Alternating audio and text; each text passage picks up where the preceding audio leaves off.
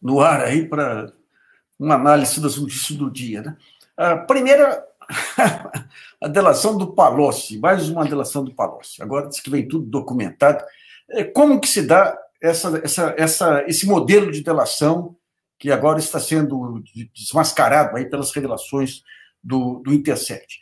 Todo governo ele toma decisões que, em geral, beneficiam as empresas do país. A função da política econômica é essa, ou pode não beneficiar também. Então, e esses grupos que têm interesse específico em governo, eles costumam colaborar, financiar a campanha de todos os partidos. Então, o que faz a delação da maneira como é direcionada a desmoralização da delação premiada aí pela Lava Jato? Você pega, digamos, as contribuições lá de determinadas empresas e tenta ver em toda a política econômica medidas que eventualmente tenham beneficiado aquela empresa. Então, mesmo que não tenha nenhuma relação direta de tomar lá, da cá, na delação entra como se fosse uma troca, uma corrupção. Porque se você faz uma contribuição eleitoral, em princípio, não tem nada irregular. Agora, se você casa com uma medida específica, objetiva, daí você tem a corrupção. O que o Palocci faz é simplesmente isso. Pega lá a relação de medidas em 8 anos, aí 12 anos de governo, pega aquela medida que beneficiou e daí você faz a ligação. E daí com coisas, você vê, aquela história da licitação FX, que venceu os suecos da Saab Scania. É algo que envolveu a aeronáutica, envolveu o governo da Suécia, envolveu o governo da França, interessado na Dassault. Tudo isso, o que faz o Palocci? Não, o sujeito lá ajudou o patrocínio de um time do filho do Lula, no campeonato organizado pelo filho do Lula, como contrapartida por uma licitação de 5, 10 bilhões de reais. Então, é esse o jogo que se faz. Eu não vi, eu fui ver o Jornal Nacional, mas hoje começou mais cedo, não sei se o Jornal Nacional chegou a dar essa matéria aí. Um outro factoide que surgiu, aquele do cara do PCC falando em Lula e peraré, também foi por água abaixo. Não deram atenção. Né? E a delação do Palocci repete todas as anteriores que não foram aceitas pelo Ministério Público, aquelas que os próprios procuradores aí do Intercept diziam que não tinha fundamentação, não tinham provas. Simplesmente dizer que teve uma contribuição aqui e pegar qualquer medida no âmbito de política econômica, dizer que foi uma troca, isso aí é só antes, digamos, da revelação do Intercept, você aceitava tudo. Né? Hoje já tem mais critério e discernimento. Vamos pegar um pouquinho agora a crise da Argentina. Você tem aí um período complicado pela frente, não apenas na Argentina, a Argentina é um parceiro comercial relevante, mas você tem uma retração da economia global, que você tem mudanças aí nas relações China e Estados Unidos, tem mudanças na cotação da moeda chinesa, você tem os Estados Unidos aí com o Bolsonaro deles lá tentando fazer medidas de represália que afetam todo o equilíbrio dos mercados internacionais, e nós temos, assim, nesse oceano que começa a ficar cada vez mais encapelado, nós temos aí um piloto, o Bolsonaro, totalmente fora de prumo, né? Fora de prumo. Gente, esse negócio da imbecilidade, não, vamos deixar ele de lado, a gente conduz aí com o Congresso, com o Supremo. Não, o mal que ele está fazendo é complicadíssimo. No momento que você tem um mundo de um reboliço enorme, aí, sem saber qual vai ser a próxima etapa, o novo normal, como se diz em economia e da política, o que ele está fazendo? Isolamento total do Brasil em relação à Alemanha, França e União Europeia. Ele avacalhou aquele acordo da União Europeia. O ignorante, né? Sai o acordo, ele faz toda a comemoração, saiu o acordo, que beleza, graças a nós. É um acordo que já vinha sendo costurado há muito tempo. E o acordo coloca como um ponto central a questão do meio ambiente. Logo em seguida, ele sai dando patada da França, na Alemanha, não tem nada que ensinar para a gente. Para a gente, quem, cara pálida? Para a gente era o INPE, para a gente era as empresas que fazem preservação efetivamente. Hoje teve ontem uma manifestação importante do pessoal de celulose aí, defendendo a preservação do meio ambiente. E o agronegócio defendendo a preservação do meio ambiente, senão você segura, atrapalha todas as exportações brasileiras aí de commodity para países europeus e para os próprios Estados Unidos, né? Agora, o que está acontecendo? Então, ele já isolou o Brasil da União Europeia. Quando você pega aqui o Mercosul, você está tendo uma mudança. Eu já tinha falado para vocês lá a rapidez do tempo político nesses tempos de rede social. Porque você tem assim, um mal-estar generalizado com crise global e tudo, daí esse mal-estar leva esse pessoal para a direita não tem respostas, ou para essa direita liberal do Macri, não tem respostas para resolver a questão da crise, principalmente porque a direita latino-americana é globalista, é contra. Então, o passo seguinte é voltar para o outro lado. Então, na Argentina está ocorrendo isso. No Paraguai, o marito, como diz o Bolsonaro, aí, com a intimidade dos muito amigos, ele cai e não cai, por conta do escândalo brasileiro, um escândalo que envolve, até agora indiretamente, a família do Bolsonaro, mas pode ter elementos mostrando... Você tem muitos indícios. Se fosse um país tivesse uma Procuradoria-Geral da República autônoma, independente, efetivamente, já tinha sido aberto aí uma investigação, porque são muitos os indícios, né? O pessoal sai do Brasil, vai negociar com o Paraguai, aquela energia sobressalente do Paraguai, que, por contrato, tinha que ser colocado aqui pela ANDI, colocado para a Eletrobras. E daí, simultaneamente a isso, tem um acordo firmado entre o governo do Paraguai e o brasileiro, que tira um item permitindo a ANDI negociar com empresas brasileiras. E, simultaneamente, vai esse pessoal da empresa brasileira, ligada ao PSL, negociar esse acordo. Isso aí vai dar caca, né? Agora, o que acontece com o Bolsonaro? Hoje saiu com essa história do cocô. Tem um negócio chamado coprofagia. Entra no Google aí e procure coprofagia. Coprofagia, você tem um tipo de animal que se alimenta de fezes. E você tem um distúrbio sexual analisado que é tratado como coprofagia. Essa fixação do Bolsonaro por excremento e tudo é uma coisa que merecia uma análise dos psicanalistas aí, né? Mas então você tem, digamos, ele hoje chamando para a guerra novamente, chamando os esquerdistas, vamos varrer os esquerdistas, chamando para toda sorte de violência, é aquilo que nós já dissemos aqui. Não adianta oposição e tudo mais aí querer discutir se deve ou não pedir impeachment do Bolsonaro. O impeachment virá por si. O Bolsonaro ele já virou um trem doido aí, descarrilhado aí, que sai levando tudo pela frente, e digamos, à medida que vai aumentando a vulnerabilidade do país, com todas essas loucuras e maluquices dele aí, não tem como. E ele vai partir para o enfrentamento, ele não tem mais o que oferecer. O Paulo Guedes, nós publicamos aí um trabalho, ontem ou hoje, mostrando o que foi o Chile com a implementação das reformas liberais. Veja bem, esse pessoal, eles não estão interessados especificamente em recuperar a economia. O caso do Paulo Guedes. Ele está interessado em abrir espaço para negócios. O Zé Roberto Mendonça de Barros publicou um bom artigo no Estadão, mostrando a diferença entre a Faria Lima e o resto do país. A Faria Lima, você pega os bancos aí vibrando com o que está ocorrendo, por quê? Porque você está abrindo a economia para muitos negócios que beneficiam diretamente os bancos, os grandes escritórios de advocacia e o mercado como um todo. Traz negócios. Mas isso não significa nenhuma ampliação de investimento no país. Não é aquele investimento que vem acrescentar mais fábricas, mais emprego. É simplesmente uma troca de mãos.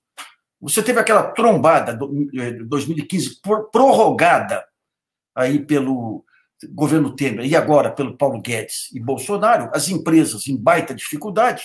Então entra o capital externo para comprar essas empresas na Bacia das Almas.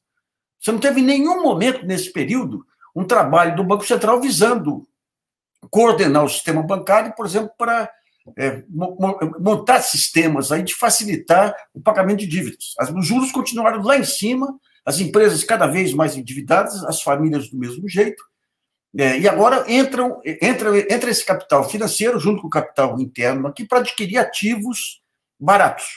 Então, isso aí não significa recuperação da economia. Esse é o ponto que...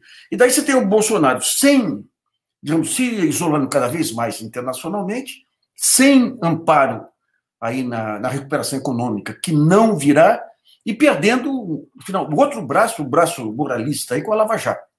A Lava Jato dançou efetivamente.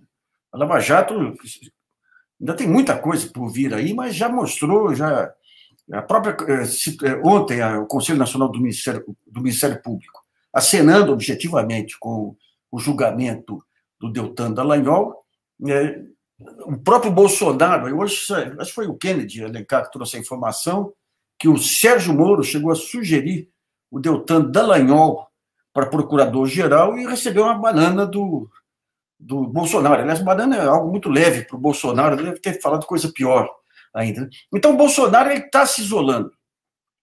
Agora, com essa indicação aí do procurador-geral, inclusive com a possibilidade de indicar alguém fora da lista tríplice, o Augusto Aras, ele vai se indispor com toda a base do Ministério Público, que vai ficar quietinho também, vai ficar pianinho, porque não tem mais o republicanismo para garantir o espaço que eles tinham anteriormente. Né? Mas, por exemplo, você pega o Augusto Aras, que é o candidato que está correndo por fora da lista tríplice, hoje, o Vladimir Aras, que é seu sobrinho, foi o responsável pela área de cooperação internacional da Procuradoria-Geral da República, soltou twitters criticando a indicação fora da lista tríplice. E quando você pega a Polícia Federal, está ocorrendo o mesmo processo. A Polícia Federal tem uma ala muito profissional. É uma ala profissional que tem os valores, que vem desde lá de trás. Essa ala foi muito prejudicada quando o Lula tirou o diretor-geral, que era o Paulo, o delegado, que estava na ABIN, acabando de montar o SISBIN, o Sistema Brasileiro de Inteligência, que começou a ser desenhado pelo Márcio Tomás Bastos e juntava todo mundo, COAF, Polícia Federal, Receita, tudo no mesmo ambiente. Na época eu fui dar até uma palestra no lançamento do SISBIN lá atrás, e o pedido do Márcio foi o seguinte: desça o pau na maneira como o Ministério Público e a Polícia Federal fazem as investigações, que era realmente uma coisa espantosamente amadora, porque sem conhecimento de mercado, sem conhecimento das jogadas que se faziam no mercado, e você tinha todos reunidos lá, um modelo muito interessante. Depois, com a saída, quando o Lula tira o delegado da ABIN, na época, naquele episódio do Gilmar com o Demóstenes Torres, aquilo lá desacelera e agora você tem um negócio vago aí, né? Mas na Polícia Federal tem muita resistência contra os delegados do Moro, que é o grupo do Paraná especificamente. Eles consideram que esse grupo extrapolou, prejudicou a imagem da Polícia Federal com aquelas operações carne seca e outras operações. Não trabalham, as operações que vêm não enriquecem, porque o que pensa o policial profissional? Ele apoia aquelas operações que significam agregação de conhecimento, seja na forma de coordenação, seja na forma de buscar informações. E a Lava Jato, esses delegados do Sérgio Moro, que ascenderam ao poder, aí não passam essa segurança. Foram truculentos, exageraram aquela carne podre lá, carne seca, não lembro. Você trouxe 200 delegados, aí, policiais de todo o país para prender fiscal de veterinário, né? Ou a Érica, que traz 120 pessoas de todo o país para prender meia dúzia de professores lá inocentes. Então, esse é o ponto. A Lava Jato, os embates aí entre o Sérgio Moro e o Dallagnol e o Bolsonaro são cada vez maiores. O Sérgio Moro, numa posição absolutamente subalterna, mas não só subalterna. Tudo que ele demanda, o Bolsonaro nega. O Bolsonaro humilha em público. E daí você tem os movimentos, os novos alinhamentos que estão ocorrendo já nesse momento. Né? O Dória querendo atrair o o Sérgio Moro para apoiá-lo, e o Luciano Huck correndo dentro de uma direita mais liberal. O Dória, o Dória não tem jeito, o Dória ele quer herdar aqueles 15% de cultivadores do ódio aí, né? Ele não passa, ele processa todo mundo que critica, toma aquelas atitudes aí, quando o Lula era para ser encaminhado para Tremembé aqui, ele vem atacando pelo Twitter. O Dória não tem dimensão, ele sempre, é aquele negócio do escorpião, né? Ele sabe que ele tem que ser mais civilizado, mas o escorpião, na hora H, sempre faz dar ferroada. E o Luciano Huck, assessorado pelo Paulo Artung, ex-governador, polêmico ex-governador do Espírito Santo, está com o discurso correto para tentar galvanizar esses órfãos aí do bolsonarismo, né? Esse pessoal do MBL, que, aliás, teve uma boa penetração com a rapaziada mais jovem aí do Ministério Público Federal. E o que vai acontecer agora com a principal herança da Lava Jato e do Dallagnol é a provável aprovação da lei contra abuso de autoridade, que o Congresso agora acelerou em vista de todas as interferências desses alucinados aí em cima do jogo político, em cima de eleição para o Senado, né? E, aliás, falando em lei de abuso de autoridade, hoje o Tribunal de Justiça aqui de São Paulo absolveu a Carmen Ferreira. A Carmen é aquela senhora que coordena a ocupação 9 de julho. Você tinha uma ofensiva aí de procuradores estaduais com a juíza Érica Soares de Azevedo Mascarenhas para criminalizar, tentar equiparar esse pessoal ao PCC e tentar equiparar o PCC ao PT. É uma coisa, aliás, a doutora Érica Soares de Azevedo Mascarenhas, o meu pessoal estava pesquisando hoje, ela, em 2002, me condenou a 3 meses de prisão porque eu denunciei uma negociata da OAS. Da OAS, não, da Murila, da Mendes Júnior de Belo Horizonte. A Mendes Júnior fez uma jogada com a Chesf, que teve atrasos. Isso aí eu falei, foi em 2002 que eu denunciei.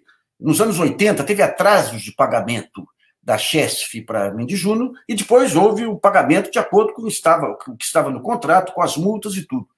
E daí a Mendes Júnior, ela tentou defender uma tese aí que consistia em corrigir todos os atrasos pelo hot money, aquele dinheiro que você pega no banco aí para o dia a dia, que é um dinheiro caríssimo. Então, quando terminou o cálculo, estava em 30 bilhões de reais, e daí a Chesf contratou o Cavalcante, Zé Paulo Cavalcante, e já tinham conseguido até o voto do ministro aí do STJ, mas daí o Cavalcante defendeu a tese seguinte: pô, se eles falam, querem corrigir pelo hot money, prove que pegaram o dinheiro pelo hot money. Só faltava uma empreiteira pegar dinheiro do banco pelo hot money para completar uma obra que estava com atraso do governo. Eu chamei essa operação de a mais atrevida operação. Ela me condenou 3 meses de prisão. E, na época, foi interessante, porque o Gilmar Mendes e o Marco Aurélio de Mello saíram em minha defesa, e lá começou aquele movimento do Gilmar contra esses abusos de prisões a qualquer momento, aí praticado por juízes de primeira instância, que depois reverte lá na Satyagraha. Então, foi essa juíza, que até hoje eu não descobri as razões para uma... Na época, eu conversei com um desembargador que disse que ela podia ser filha lá de um dono de cartório do interior, e eu tinha combatido aquele negócio da vitaliciedade dos cartórios, né? Mas, de qualquer modo, esse movimento do Congresso é mais uma mostragem aí da afirmação do Congresso no momento em que a base do governo se esfacela. Quer dizer, o Eduardo Bolsonaro vai ser indicado embaixador nos Estados Unidos, mas às custas de compra de voto, efetivamente, como foi a questão da reforma da Previdência com as emendas parlamentares. O Bolsonaro não tem um discurso, não tem... E à medida que vai cada vez mais aí reduzindo a popularidade dele com esses absurdos que ele vai falando por aí, então o custo do apoio vai ficando cada vez mais caro, e a base dele está se dissolvendo, né? Nós temos aí o grande deputado Alexandre Frota. É interessante o Alexandre Frota, né, que era um absoluto irresponsável, daí assume-se como deputado e ganha responsabilidade. Eu tenho que agir com responsabilidade. E está ocorrendo com outras pessoas também. Hoje nós publicamos acho que um vídeo do jeito do DEM, que era da base de apoio do Bolsonaro, um youtuber também, criticando cortes na educação. Fala, pô, se fala que a maneira de igualar as pessoas é pela educação, como é que corta a educação? Então, digamos, essa perda de rumo do Bolsonaro se amplia cada vez mais, e quanto mais se amplia, mais ele solta aquilo que ele tem mais presente na boca dele, que é lavar pinto, é cocô daqui, puta vida, né? E esse isolamento vai chamar cada vez mais isolamento externo e interno. Então, tem muita coisa pela frente aí. Eu falei dos novos alinhamentos, né, a direita com Dória e Luciano Huck, e o Lula, tentando agora aproximação com essa frente esquerda, os governadores, né, e mencionando muito o nome do Flávio Dino, do Maranhão, que realmente é um político diferenciado. Mas, antes de encerrar, eu chamo mais uma vez atenção para vocês. Olho nesse consórcio do Nordeste. Talvez seja o episódio político mais relevante dos últimos anos, que é uma alternativa de gestão dentro do conceito de consórcio, que para mim sempre foi o conceito, a forma de federalismo mais avançada que tem. Você junta várias pessoas sem as imposições do federalismo,